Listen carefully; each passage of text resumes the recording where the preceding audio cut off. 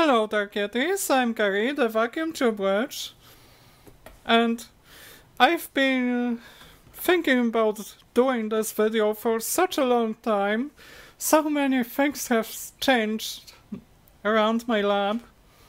So, finally, it's time to show you the lab. The Keritech Electronics lab tour. Enjoy!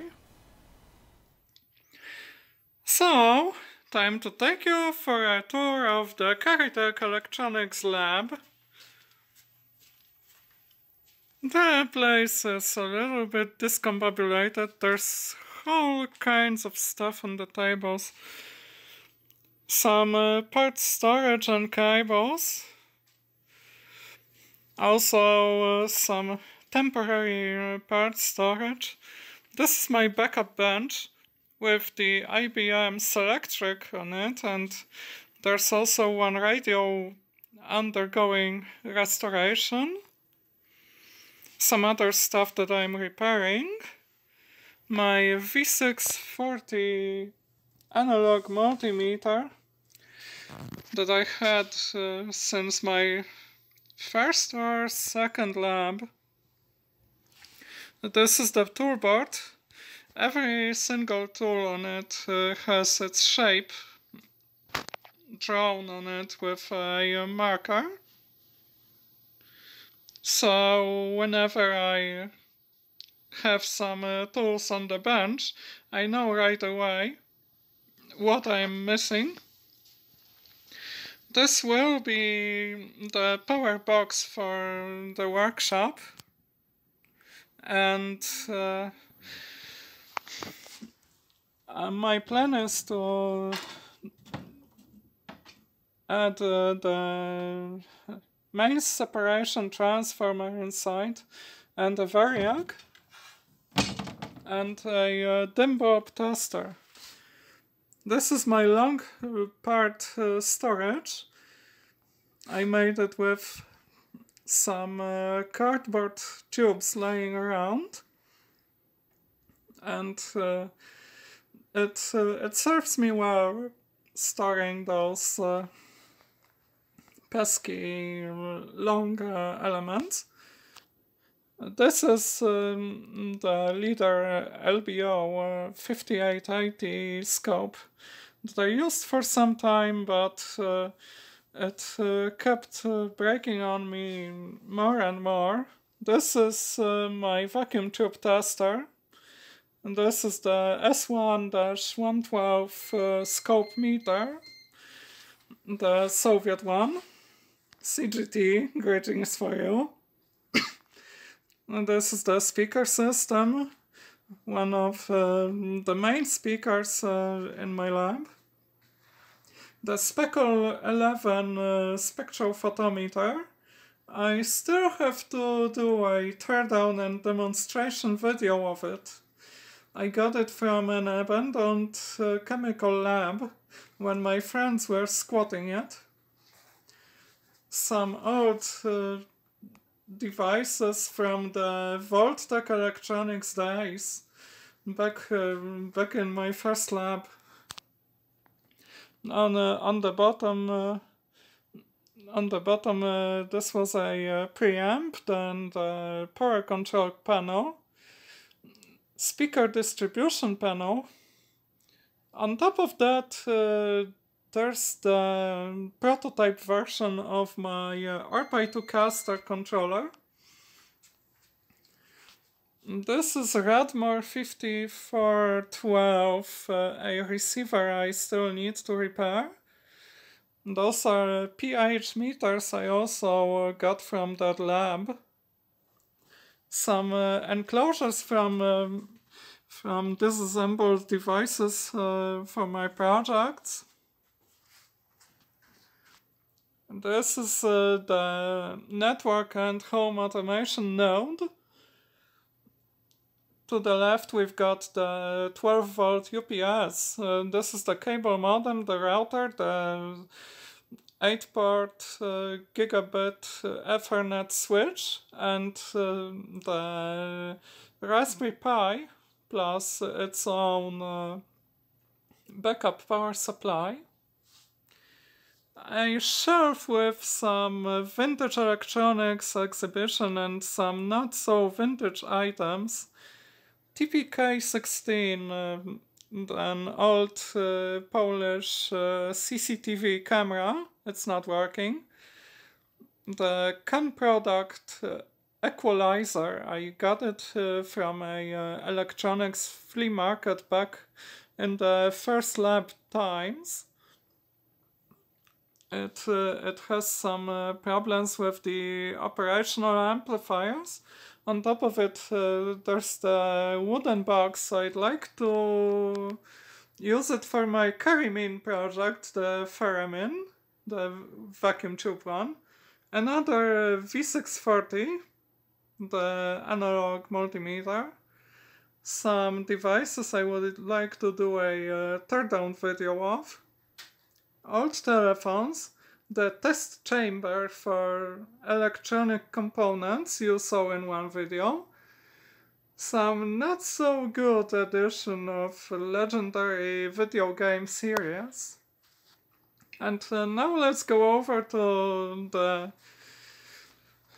auxiliary part storage. I've got electronic parts, cables, all that stuff in those boxes. And one of the columns up there is mainly the vacuum tube stuff. Like here, we've got 4 boxes of vacuum tubes. That's my tube stock. Going lower, this is the library for all of us here, me and my queer friends. That's all kinds of literature, both fiction and non-fiction. And this is the thing that might be most interesting, because this is my science and technology library. The shelf, double depth shelf with something on physics, something on chemistry.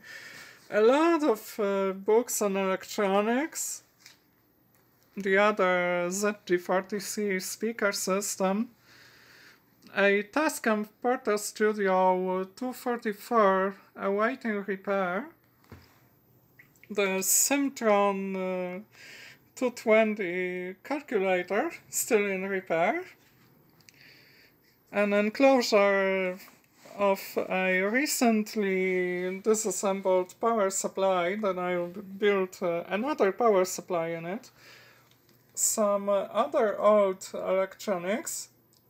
I still have to do the teardown of this, and it has vacuum tubes in it, some vintage PCBs. And this is my secondary hi-fi system with the WS304 amplifier, the M9115 tape deck, CDF-003R compact disc player, and some cheap DJ mixer that I modified. Of course, this is my computer desk with everything from web browsing to video editing and recording going on. This is the stream cam that looks at me when I'm at the desk. Then the Behringer microphone, the stream engine, the main computer of this place, and of course the turntable, a cheap one, Omnitronic DD1220, a knockoff of Technics SL1200. This is the main hi-fi system. On the top, there's the WS1 power amplifier with 2 EL84s per channel. Then there's the phono preamplifier, also from Keritech Electronics, and the mixer, also Keritech. Then Diora CD player, Diora MDS 440 tape deck, and the tuner, and the Keritech AC1 audio computer, controlling the power for all this equipment, and also acting as a networked audio interface. Let's turn it around. Push the big red button, stalemate resolution button. Stalemate resolved.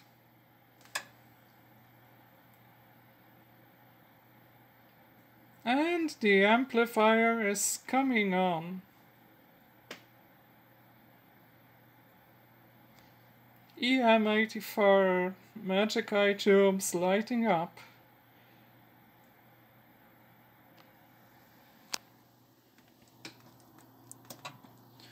And there's a on-off sequence on this audio computer.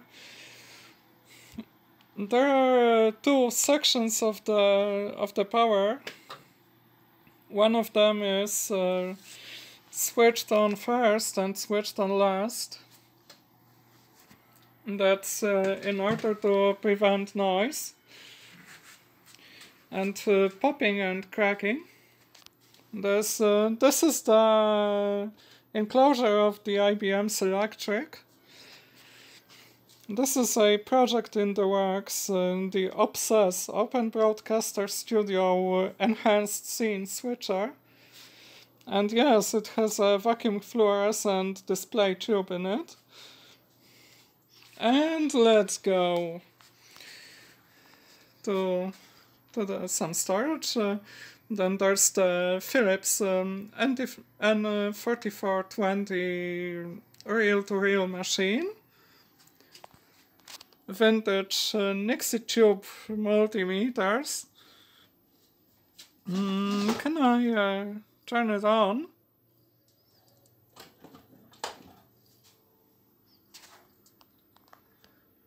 Look at them Nixies glow.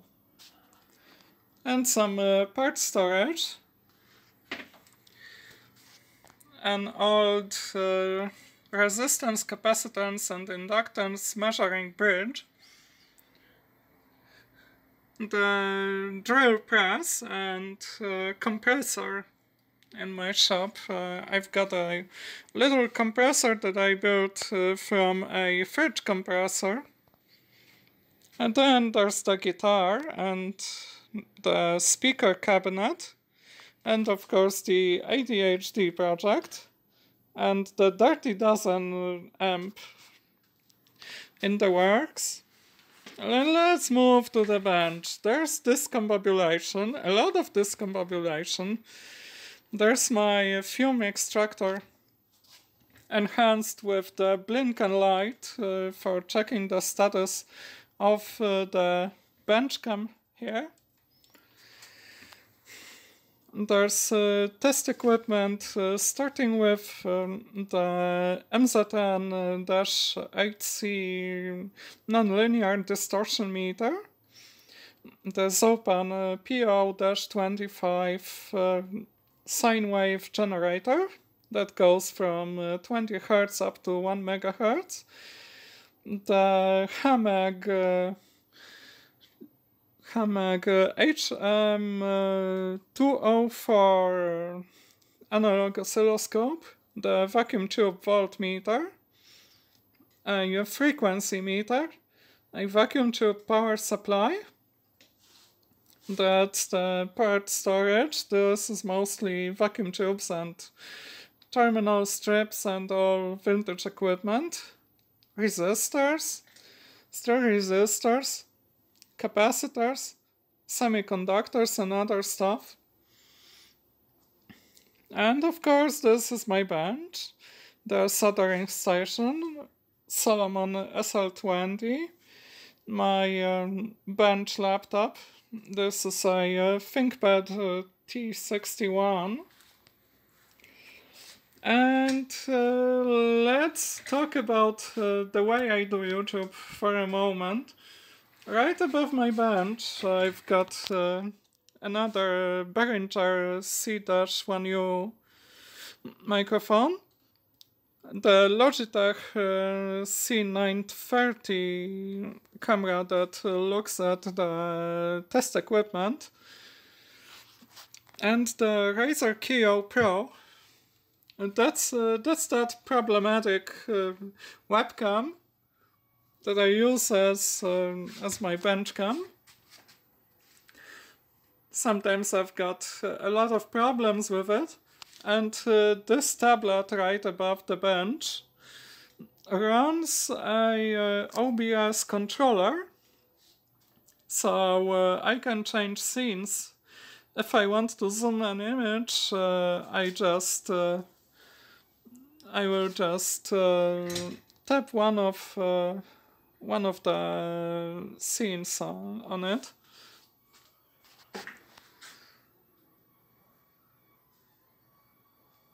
And of course, some geeky stuff on the wall.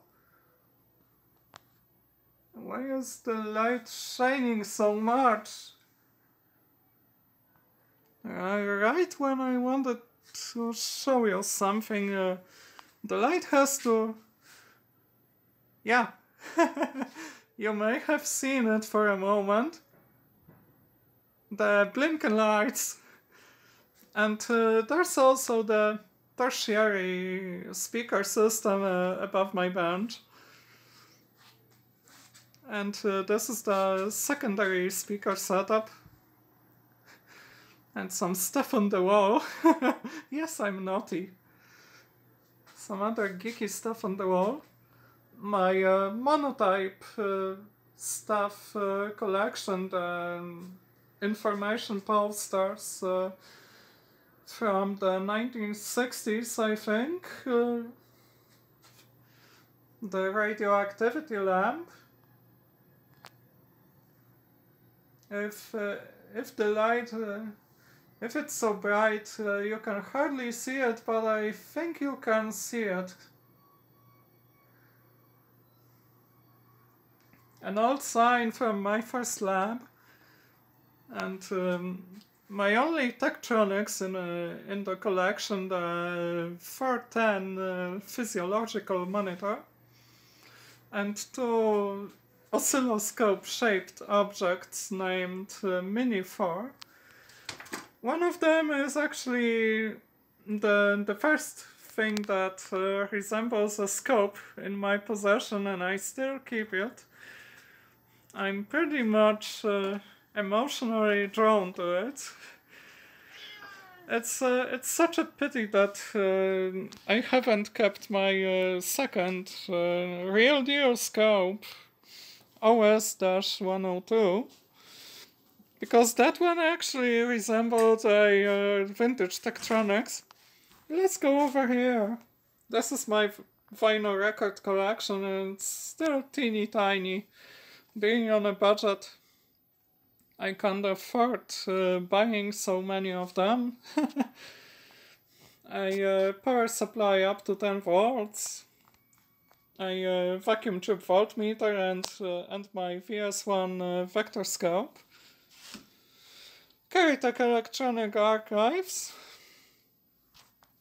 and some empty shelves and some other storage stuff and some keyboard that waits for recombobulating. And there's one moving cart with a printer. And two power supplies that go to 20 volts. There's also a sewing machine stand, but I don't have this I don't have the hinges for the sewing machine, so it now just acts as an additional table with a lot of discombobulation going on it. And that would be it. One more view on the lab.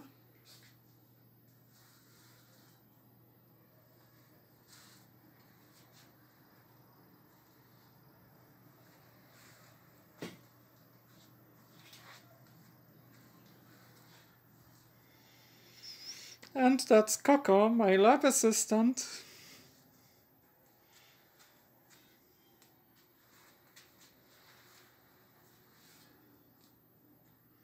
Oh, I almost forgot about the things that are down there. This is the Keritech WD3, my shop vacuum cleaner. I modified it with suction power adjustment. And that's some tool and parts storage. Some vintage meters. Some of them I did a teardown of. Underneath the bench, some more discombobulation. My dummy load with the still incomplete power meter, a Soviet S1-64 oscilloscope that I'm planning to restore. Some storage solution. This cardboard tube for the pieces of cable, and there's some cable on the rails, right under the workbench. And those cables go through a plastic tube through the bench, and whenever I need a cable because I'm building an amp or something, I can just pull it out and don't care. It's pretty handy and gets out of the way. And this is my Dremel with a flexible shaft. Normally when I don't work with it, I just keep it close to the wall. Otherwise I can take it off the hook and get the shaft and work with it.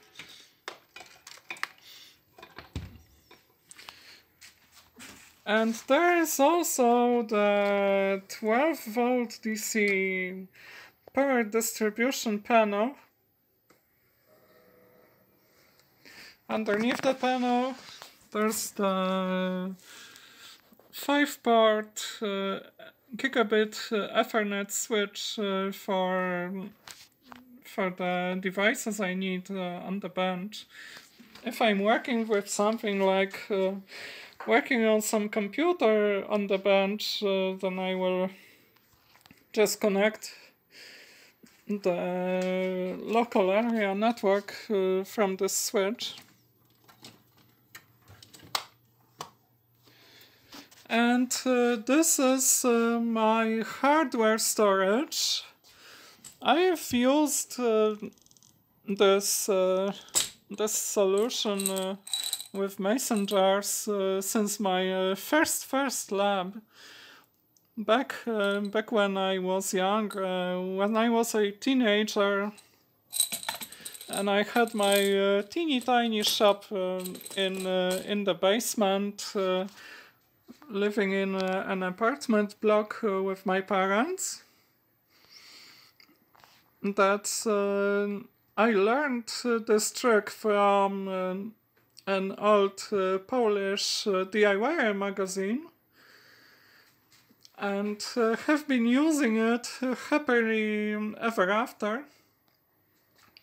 Every one of my labs had it, because it's just so practical. And here with this interior right under the roof, I have to utilize every square centimeter the best way I can, because I can't put too much furniture into the room. I have to use the slanted ceiling, and of course a railing with some cable storage.